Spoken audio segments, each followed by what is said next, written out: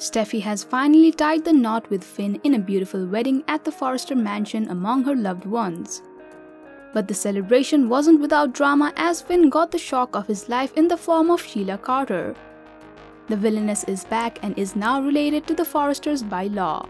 That can't be a good thing. This week we'll see the rest of the Forresters react to the fact that they are now related to the Sheila Carter. As we brace ourselves for the upcoming drama, let's take a walk down memory lane to Steffy's many weddings. Our girl has been married 5 times on the show so far, and believe it or not, her latest wedding was not the most interesting one. Here's a quick look at her wedding history on the CBS soap. Hey everyone, welcome to Trend Street. Longtime viewers will remember that Steffy first tied the knot a decade ago on a grassy slope in Aspen. It was with Liam, of course. He was then engaged to Hope, but Steffy schemed with Bill and got Liam to give her the ring instead. Poor Hope watched her fiancé marry her stepsister from a gondola. Their first marriage didn't last a year as Liam filed for divorce once he found out about Bill's involvement.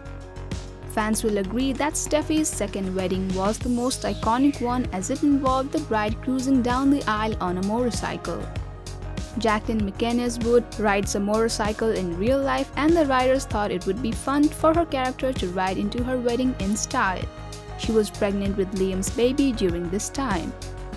However, she ends up losing her baby in a motorcycle accident and she divorces Liam thinking she can't ever be a mother.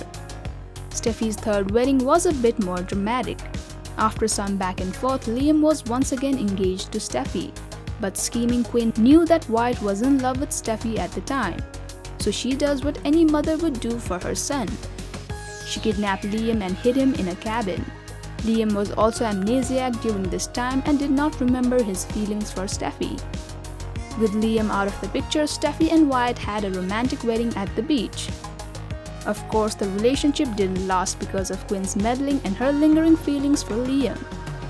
Steffy and Liam married for the 3rd time in Sydney, Australia. Steffy really knows how to make an entrance to her wedding. This time she ziplined to the altar in her wedding dress and had a beautiful ceremony with the opera house as a backdrop. But the marriage ended just as dramatically as Steffy ended up cheating on Liam with his father. She got pregnant and didn't know who the baby daddy was. They had a DNA test revealing that it was Liam and they got engaged again. Well, we know it didn't last long as Liam got Hope pregnant. For her 5th walk down the aisle, Steffy chose the famous Forrester mansion, which has seen more weddings than one can remember. The wedding itself was gorgeous, but it was not without drama. Finn's birth mother has entered the scene, and it is none other than Sheila Carter. What will be the future of this marriage after Steffy finds out that she married Sheila Carter's son? Tune in to The Bold and the Beautiful every weekday to see if 5th time's the charm for Steffy Forrester. Thank you for checking this video out. Don't forget to hit that like button and subscribe to our channel for new videos every day.